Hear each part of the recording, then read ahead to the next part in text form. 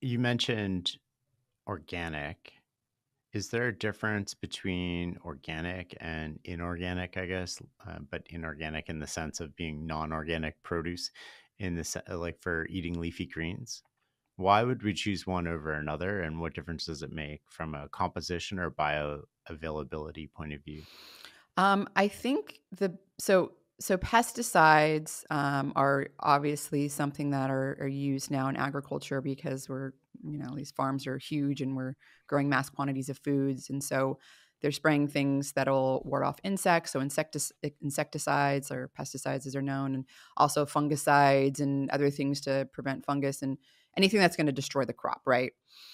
And a lot of these types of pesticides are, I would say, they're obviously damaging to the insects, but to humans, the question is, well, are they damaging to humans? And there were a lot, especially things like rotenone, paraquat. These were used for a long time, and those are chemicals that actually cause. We use them. Scientists use them. I've used it myself in the lab to induce Parkinson-like symptoms in animals because it disrupts your mitochondria, which are they're little organelles inside of almost all of your cells and that are producing energy. Super important. And in Parkinson's disease, the mitochondria and your neurons kind of become dysfunctional. And you can cause this by just giving them this pesticide, paraquat or rotenone.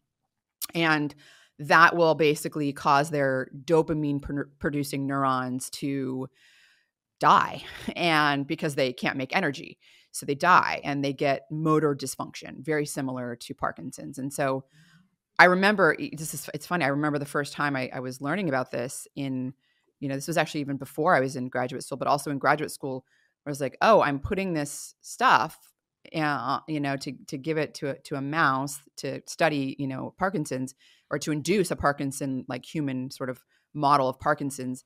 And this was like put on our produce. And I was like, that was like really kind of upsetting to think about. So I think the point I'm getting at here is, obviously, like, as more data comes out and we learn and go, oh, we can't, we have to stop using that.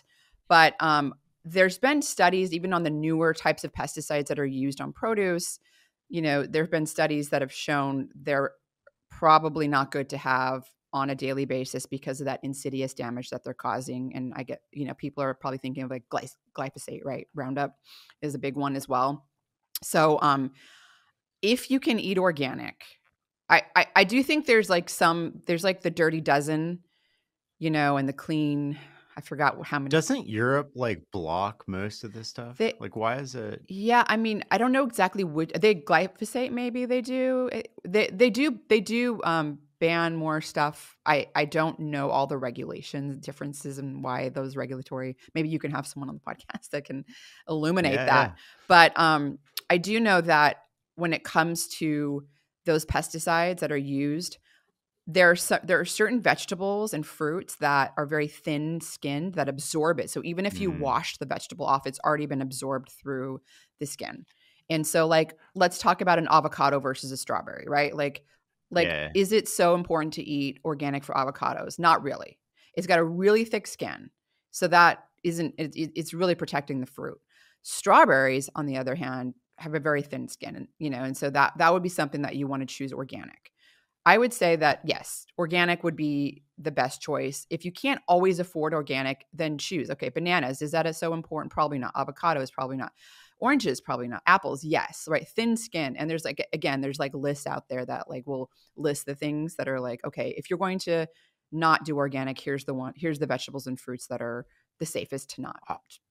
I love I mean, the Dirty Dozen list, but it's actually more practical to remember the thickness of the skin as sort of like the barrier, the membrane between pesticides and you.